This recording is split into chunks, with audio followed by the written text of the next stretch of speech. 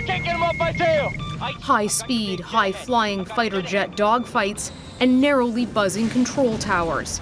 It's the stuff of high-adrenaline action movies, though for modern militaries, more like juvenile relics of the past.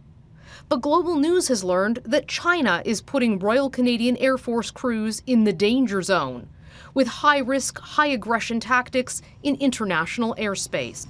The Chinese military is using what sources call dangerous maneuvers to intercept Canadian intelligence aircraft, currently on a UN mission to enforce sanctions against North Korea.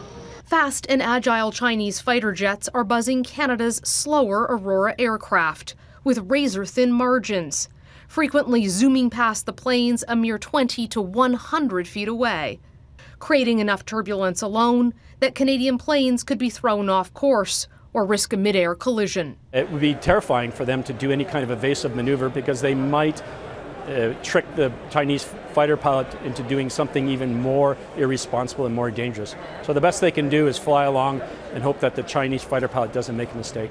The Chinese pilots are so close, multiple sources told Global News the Canadians can make eye contact with them and see the Chinese pilots flipping them the middle finger. Senior military officials are concerned it risks the safety and even the lives of Canadian crews. And this isn't a case of a single pilot hot-dogging. Sources say there have been approximately 60 intercepts since Christmas, and nearly half of those have been dangerous.